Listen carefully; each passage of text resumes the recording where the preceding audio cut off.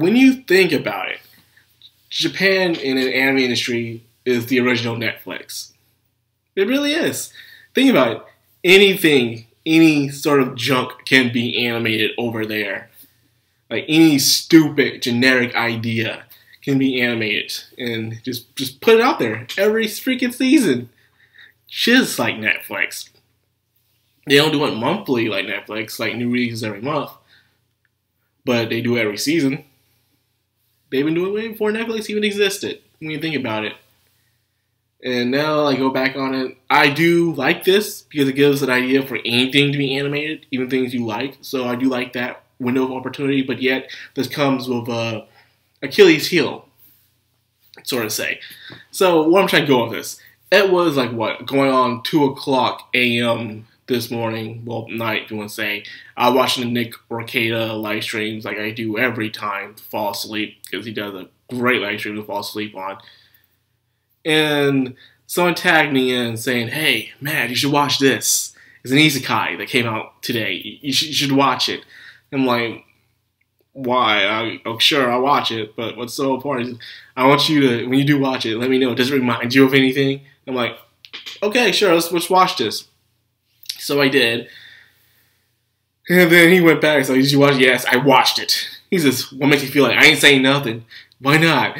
Because I'm going to make a video about it, and I'm going to tell you then. But I'm not giving you the freaking gratification at freaking 2:30 in the morning. Hell no.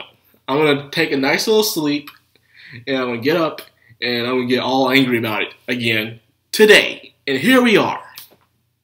What am I so angry about? This anime called Kenja no Mango.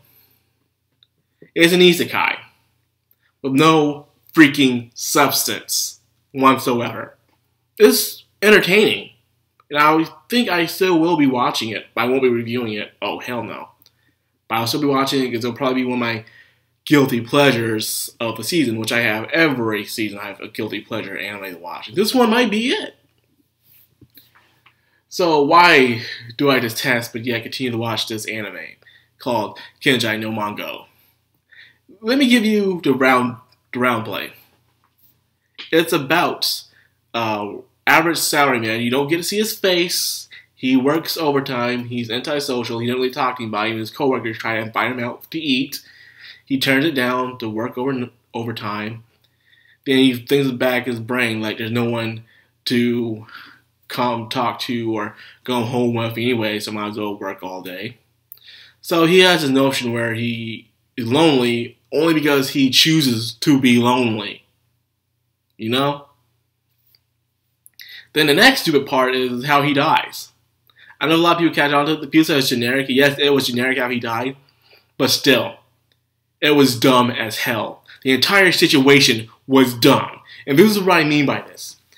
Okay, in Japan and any other kind of city, hell, even here in Charlotte, when you're uptown, there's a lot of crosswalks, and there's a group of people that usually crosswalk with you. You don't cross the fucking street or road unless you see the sign. Okay, I understand the dumbass had headphones in, or earbuds, or he was too busy on his phone, or someone pushed him, or he tried to save someone. Do you know how he died by the truck? He just walked across the street. His eyes were open. He just walked across the street.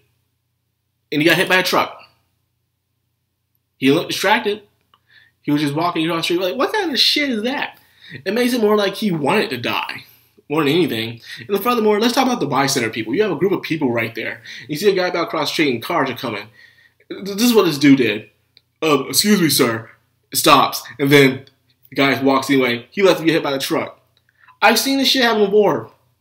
Other times with a bunch of dumb young people wearing headphones in. I wear headphones in too when I'm walking across the street, but I always look both ways and pay attention to my surroundings. I've been doing this since I was a kid. But there have been times where I've seen people, and I've done myself, where some dumbass is about to cross the road, and I have to grab them by the collar of their shirt and say, watch where you're going. Could have been killed, you dumbass. Do you see the sign? It says, don't go, don't walk. It's red. It's, God damn it, pay attention.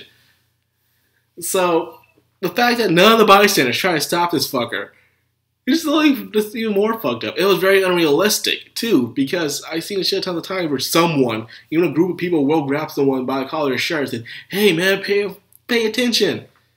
No, he just walked around the road. He just got hit, just like that. So it makes it look more like he just wanted to commit suicide. I'm like, okay, I'm getting off of that because if I could spend the whole entire video just being angry about that one scene. That one scene. Okay, he is reincarnated without explanation into another world. He starts out as a baby. A baby. He starts out as a baby. So he starts his life from the beginning. Wow. Reminds me of something.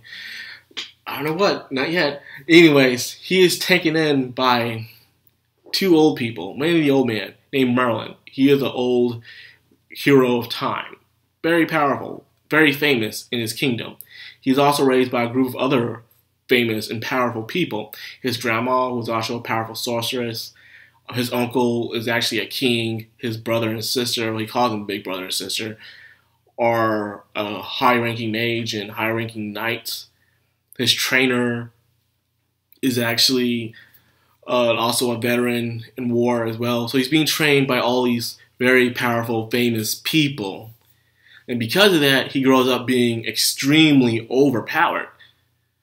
The fact is, it shows up through his life as, 5-year-old, 8-year-old, a 10-year-old. He's hunting on his own. He even freaking one-shots a freaking demon. And he didn't feel sorry for his death. The problem with this anime, I don't know, I'll keep going on the plot, and you stay on the plot. When it hit his 15th birthday, he realized he's too powerful and too ignorant, and that other countries or other people will try to use him. So why not send him to a university where he learns to socialize, make friends, and understand more about the world? So he goes there with his grandparents. Then he's out there at night one day, and he sees a cliche, and he sees a group of guys, of course, trying to harass these two girls. That's what he's doing. And he says, wow, a group of muscular men harassing women at night. How cliche. Dude, your whole entire show is a fucking cliche. Everything about it is cliche. All of it. From the way you died, from not knowing not much about your backstory as in the real world, how overpowered you already are, how you're automatically famous and everything's given to you, and now how you say beat up some dudes in the back alley, and how I bet when you make it to the school, you'll be the strongest person in the school, and girls will fall for you, and the other guys will be jealous and nobles and shit, and try to freaking screw you over. I can already read your entire fucking story. And you want to say this scene is cliche? Bitch, your entire life is cliche. That's what it is.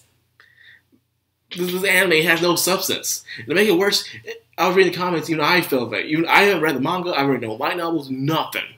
And I'm like, this feels rushed as fuck.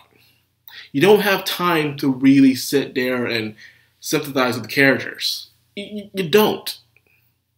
You don't. It's like, okay, he's grown up, he's aged, he's with this old man. This old man really likes him. All of a sudden, you don't even get time to, feel sorry for his parents' death that were killed by a demon. It rushes into that too. He just immediately kills the creature that apparently killed his parents when he was just a baby, without knowing about it and shit. Just one-shots them. He does all these spells. The next you know, at the end of it, he's already 15 years old and he's off to the Magic University. This was so rushed. Like, my God. Oh, shit, this was some terrible ass writing.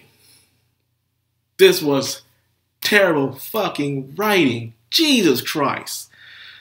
But yet I am fascinated. I am fascinated by this somehow or some way, in some form. I'm like, you know what? I'll watch this. And to pour more salt into the open wound, this anime is dubbed the same day the subs come out. Really? Of all the anime that's coming out this season that are better than this, by Funimation, this is the one you choose to dub the quickest. Really? Shield Hero, I understand Shield Hero. Shield Hero is the most talked about anime right now. It's loved. It's loved. It's loved by the normies. It's loved by guys like you and me, and it's extremely hate by the retarded SJWs left. It's really hate. But this is nothing special. Nothing special whatsoever, but it's getting such a wonderful treatment. I will still continue to watch the show, but there's no way in hell I am reviewing it. No, I'm not putting through myself through that cringe fest. Hell no. I'm be sitting here like, well, you already know what's the specs. Another review of this cliche show, so you know what's going to happen. However, I did hear this. The show doesn't take the harem route. In fact, he only falls in love with one girl, and he does his best for her to fall in love with him. So that one aspect I do like. It's not a harem. Something that the other show I am waiting for to come out doesn't do. Now, the show that it reminds me of, and even people on Twitter who watch the show, even people who are based on anime Facebook groups said this. This is a Mushoku Tensei ripoff. I'm sorry it took so long to get me say it. I just wanted to rant so badly about the show. This is exactly a Mushoku Tensei. I put it on myself on a Facebook group saying, this is Mushoku Tensei, but done wrong. Done horribly wrong. And the reason why this video is so long because there's a lot to talk about. There's one freaking terrible episode. Comparing this show to one Mushoku Tensei, it needs to. I don't know how people can rip off of the granddaddy, but do it in all the wrong ways. I just don't know how. You have the foundation right there for you. Pick the right fruit and go on with it. But apparently they can't do that. First of all, with Rudius. You know about Rudius' past life. You know he was a scumbag. You know he was a terrible person. He neglected everybody. He was severely bullied in middle school and became a shut-in in high school and just grew up just becoming a total NEET. He grew into some very, very disturbing habits. So you knew about his past life. He was killed and hit by a truck because he was trying to save a group of teenagers that were arguing, fighting each other, and he was trying to stop them because the truck driver was asleep. He gets hit by the truck because he was trying to save them. Okay. He didn't just idiotically just walk in the middle of the street. Next. Well, that's towards the end of the volume you find out how Rudius got put into that world. They explain how Rudius got reincarnated to that world. A very sad and tragic story, which I recommend you read for yourself. It's a very sad story, actually, why he's in that world, Rudius is. Anyways, he is brought into that world. It shows him learning magic. It shows him training with the sword. And even when he's training, he is not one-shotting everybody. In fact, he gets butt beat a lot. He trains, the only thing he's really good at is studying and magic. He trains really hard in magic. Since at the age of 3, he is trying his best to learn magic. And because he studied magic at a young age, he learned to use voiceless incantations. So because of that, he became a prodigy. He was trained by even a good teacher who studied magic for years, and he was able to become a saint class. Understandable. But even then, he was not good at sword fighting or physical fighting because he was mostly a mage. So he wasn't going around beating everybody up. Hell, there's one girl he meets, one of the main characters, who doesn't even really know how to use magic, can beat on his ass. And she knows how to use magic. He doesn't really, and plus the story isn't rushed. If they rush the story, Mushoku Tensei like that, because his adventure really starts off when he's at the age of 10, and he goes through a lot of crazy shit. They can't do a time skip like they did in this anime. They just can't do it. It'll be illogical. It'll piss off so many people. This was terrible. Oh my god, this is the Mushoku Tensei done wrong. That's why I just can't wait for Mushoku Tensei to get animated. I can't wait. I really can't wait, because of stuff like this. It's like, everyone on Twitter that I know is saying this is a ripoff of Mushoku Tensei. And it is. It shows. But it's terrible and it's generic. No substance whatsoever. Nothing to really make it stand out. It's good to watch to kill some time. I'm not gonna lie there. I will still watch it. But other than that, hell no. This is bad. Sorry for this long ass rant, man. Jesus Christ. This rant is long. But not as long as my other ones before. I did some long rants, but it's been a while. It's been a while. So anyways, that's like I got for this rant video. Something I did not need this morning, but it gave me an excuse to pull out a video today, so aren't you happy? So anyways, if you enjoyed this video, will you check out Kenja no Mago for yourself and let me know what you feel about it, because goddamn. So anyways, you already know what to do. Like, comment, subscribe, and of course hit that bell icon so you get notified every time I upload. This has been Madcrownxox on Anime, signing out.